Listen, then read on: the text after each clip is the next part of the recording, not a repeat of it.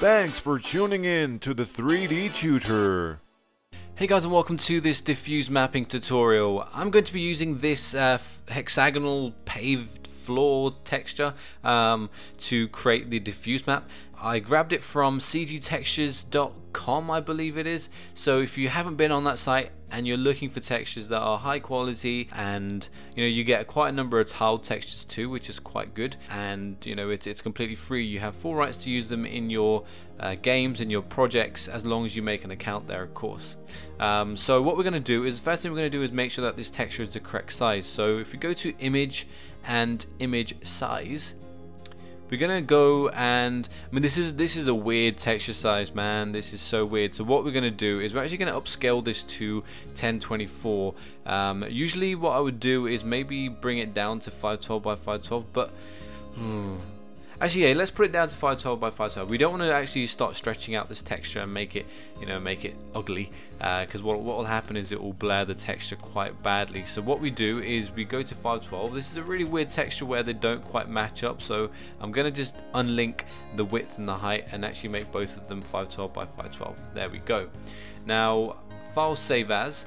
Make sure you save it as, here are some that I created earlier, but we're going to be going with the floor hexagonal diffuse. So you want to make sure you name it with diffuse in the file name. Now the reason for that is obviously so everything's clear. So if you can see here, we've got the bump map, which we're going to be creating later, the specular, this is the original file, which I actually don't need anymore, and then also the normal map as well. So it's really good because you can really easily tell which one's which. Obviously I've got the thumbnails here anyway, but for whatever reason, if you had it in a list like that, then it's still very easy to know which one is which, rather than just having texture 1, texture 2, texture 3, etc. So I'm going to go with diffuse. I'm going to hit yes to overwrite. If you don't already have it existing, then it's not going to give you that message.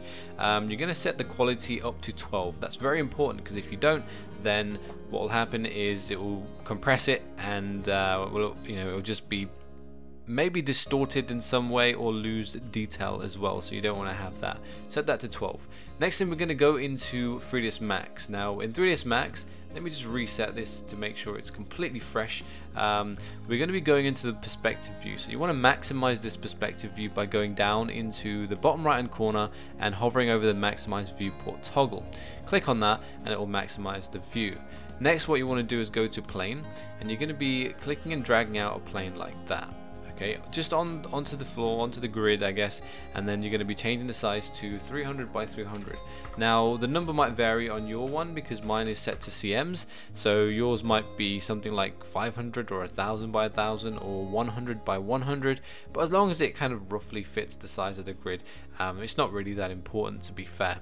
Next, what we're going to do is just reduce the length segments and the width segments. We don't need them there because all of our surface effects are going to be and surface detail is going to be caused. We're going to be using just materials, textures to show those. We're not going to actually add any geometry to this plane. Next, what we're going to do is we're going to remove the grid by pressing the G key on the keyboard, and then we're going to be pressing the M key to bring up the material editor. Okay, so this is where we're going to bring in the diffuse map. So we click on the first blank material. It's always good to name your material, so I'm going to call this just floor. You can be a bit more specific if you like. If you were going to export this model into an engine like Unreal 4, then it's good to be specific in your file name. In your material name. If it's just set as default 02, 03 default, 04 default, it's going to be really difficult for you to sort of tell which textures which in a game engine. So just really good practice to start naming your materials. Next, we're going to go down to maps, and we're going to go to diffuse color. So diffuse color is a channel where we apply the diffuse map, which is our color map. That's the surface texture of our object. So we're going to then go and find the floor hexagonal diffuse. So that's the one, it's the diffuse map. Double click that, go to parent, which is very important, and then what you do is you make sure your object is selected. So you're going to click on that, and then we're going to go on to assign material to selection, and then show shaded material in viewport. Okay, so there you can see that is the diffuse. Now in some instances it can look quite blurry. Mine might be blurry because it's only a 512 by 512 material, so it's not really that high res.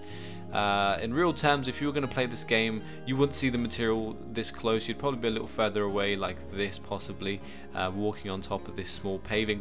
But what you can do to up the resolution in your viewport is you can go into the plus button, or the plus icon just here in the top left, go down to configure viewports, go into display performance. So by default it will be on visual style and appearance. Go into display performance and change your texture maps to 1024.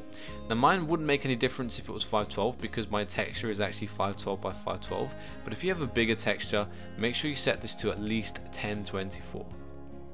And then hit apply and OK, and then you should be able to see a difference if it was set quite low in your options.